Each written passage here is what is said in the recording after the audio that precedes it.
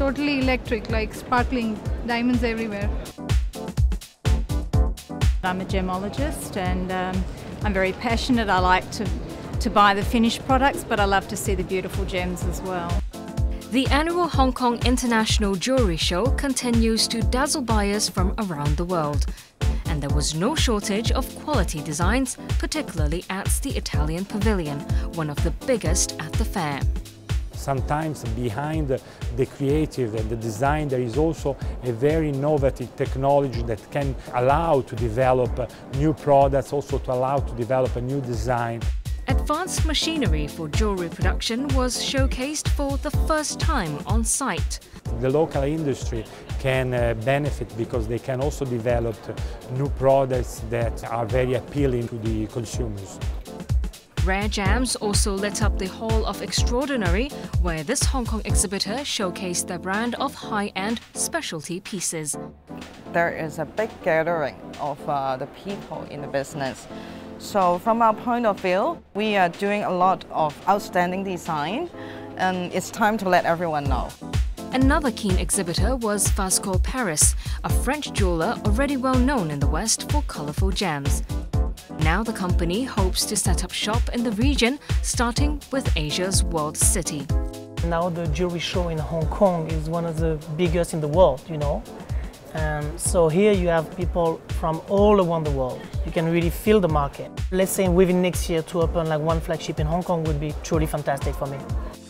Overseas brands are going to Hong Kong-based experts for help tapping Asian markets.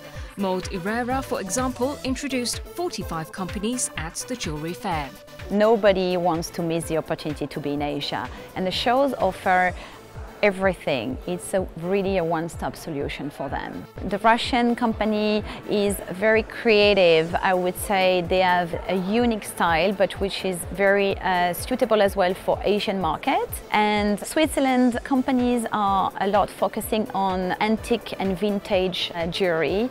So this is very unique as well and very well appreciated by buyers in the show.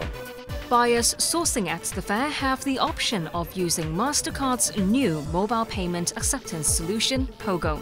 It allows merchants to accept card payments via smartphones or tablets. It also accepts cards from around the world. Responding to exhibitor demand, the Hong Kong Trade Development Council this year launched a 2 shows, 2 venues arrangement.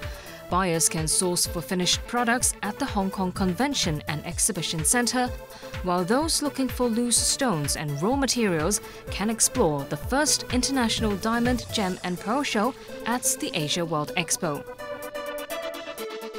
The expo venue offered extraordinary gems like this 29-carat natural blue sapphire valued at $1.3 million, or this vibrant Mandarin garnet. Buyers definitely had a busy week at both fairs given the wide range of gems offered. This exhibition has great diversity of gems and stones I have never seen like this before. Chinese market is growing day by day, so need to come Hong Kong to be in the business.